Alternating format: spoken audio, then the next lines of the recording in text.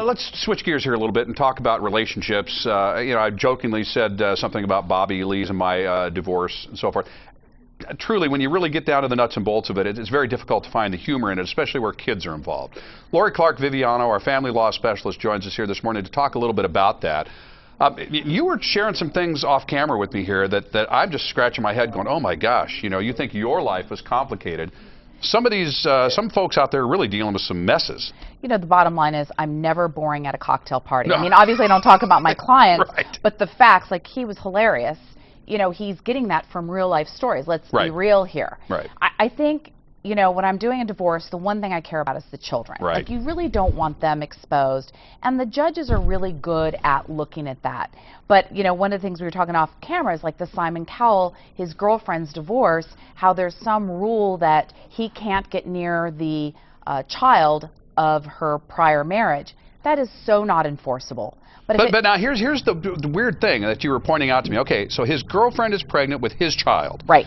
All right, but her divorce isn't final yet. Yes. If that baby is born before her divorce is final, whose baby is it? Technically, it's the child of the marriage. Because So it would not be Simon Cowell's child. It would be the mother and the man that she's married to. Correct. Which is why I think they speeded up the divorce so that this wouldn't be a problem. And if this guy wanted to cause some trouble, he could. He certainly could. Yes.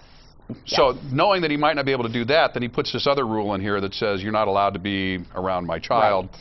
Which is not enforceable, but I do it all the time. I'll put something in there that makes people feel good. I call them feel good. My favorite one I had, oh that's right, I can't say it on TV. Whoops. There was an agreement about sexual acts. So, and the attorneys and I looked at each other and said, this is so not enforceable. But we did it because it made everybody happy. It satisfied the parties, and they were able to go on their way and feel like each had won something in the negotiation. Exactly, and I think that's key, is you have to be sensitive to the other person's feelings. Clearly, you can't keep cameras in the house, and if she's living with Simon Cowell, how are you going to keep this child away from him? It's really kind of ridiculous if you think about it, but if it solved the divorce, if it made everything go away, I mean, sometimes I'll give silverware, or we're talking about the antique show, fine, some curio cabinet, if that's what does it. And I hate to say it, but I usually pick on my male clients and say, just give it to her. Just give it to her. What are you going to do with it?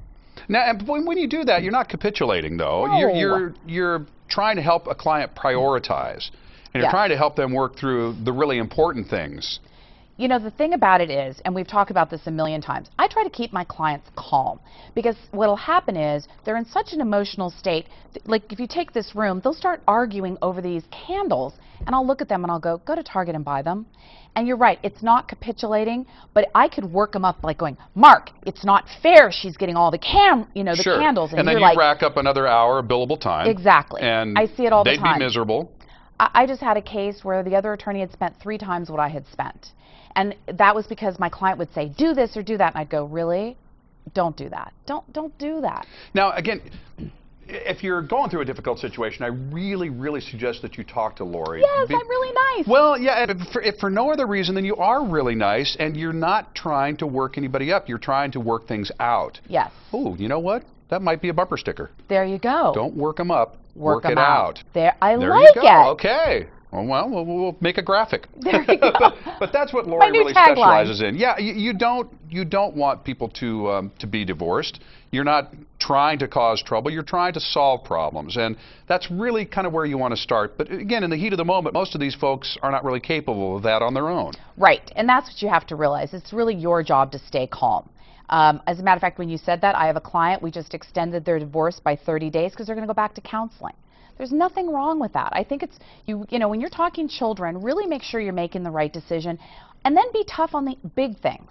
Then don't capitulate on the big things. A lot of times the little things are what will stop my divorce. All right, Lori Clark Viviano, folks, again, this is a person that I would talk to if you're having any kind of situation in the family. But I'm not as funny as he is. As Bobby Lee? No, I'm not. And then go to the American Comedy Company and see Bobby Lee, because everybody needs to laugh, no matter what our circumstances are. Thanks, Lori, as always.